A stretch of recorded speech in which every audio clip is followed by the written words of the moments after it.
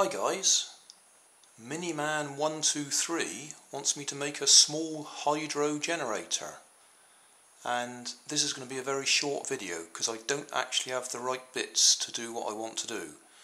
This works, but it's not producing anything like a usable amount of power. I was rather hoping, I'll just walk through what I've got.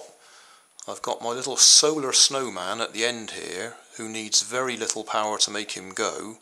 About 0.8 of a volt is all he needs. That's the bit of circuitry that's normally inside, and the solar panel's been removed a long time ago. And it's fed out to these two connectors, and the idea was to connect them on the back of this, which is the electric motor out of a hairdryer. And then the front of that comes across here to this impeller blade, which comes out of a air vent, and then we run water over it to spin it. But we're not getting anything like enough speed to build up the sort of current and voltage that we need even to run him. So he's disconnected at the moment. You might actually see him start rocking, but it's nothing to do with the power because he's disconnected. It's just vibration gets him going. What I will do though is I'll try and show you the reading that we're actually getting out of the back of it. And as I say, it's nothing like enough.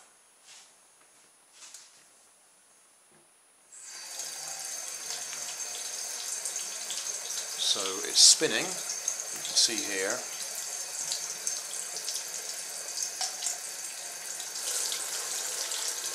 It's a bit messy as well. So if I stand that there,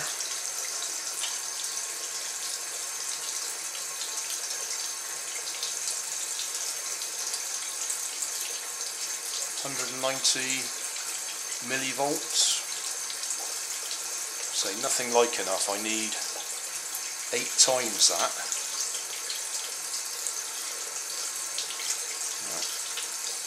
Oh, 200 millivolts. I need 4 times that. So I'm just not getting enough. So you can see he's rocking there, but he's not connected up. That's just the vibrations making him rock. I didn't want to mislead you and let you think that he was actually working when he's not. So I'll have to have another go at this sometime. I thought I'd do a quick video to show you what I've done, and as I say, we are getting voltage, but we're not getting anything like enough. So we'll have another go some other time. Just a quick demonstration on my little snowman here. I've got 2 fairly dead batteries from my stock of dead batteries. If we measure this one first,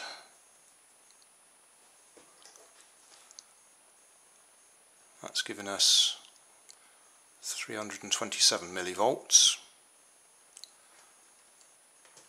If I connect him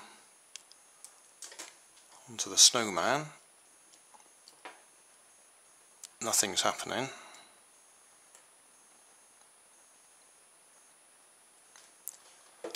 Whereas this one, which is still pretty dead, 804 millivolts. Connect him on there, and away we go. So you can see he runs 0.8 of a volt, or 800 millivolts, and he's happy, he can run. But I'm only getting about 200 out of that dynamo, electric motor running backwards. I could try a stronger force of water, but that gets really messy in my kitchen. I've got water all over the place trying to do it. So as I say, I'm going to stop there. But that's just an easy demonstration. 400 millivolts was not enough, 800 is enough. So we will try again sometime.